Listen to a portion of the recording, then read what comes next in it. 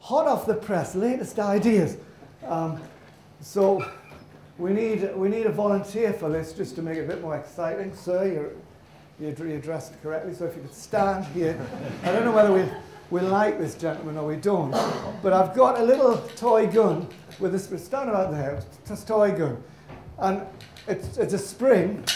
Cling, energy from the spring goes into the dart.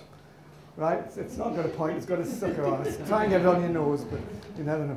So I've got a modified bullet, an ordinary bullet, and a modified bullet. Ball bearing on the end. Now this is a good one for children to work out. So, sort of Russian roulette physics-wise. Which one will I fire? So do I put the ordinary one, the light plastic one in, bang.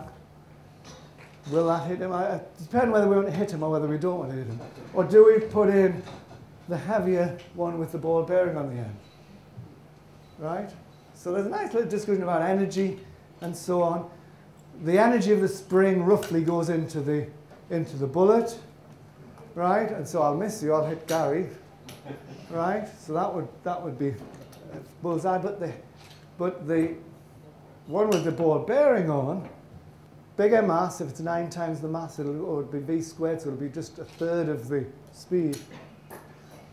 Right? So that doesn't hit him. So there, what happens? Which one would you choose? Thank you, sir. You did extremely well. Very brave.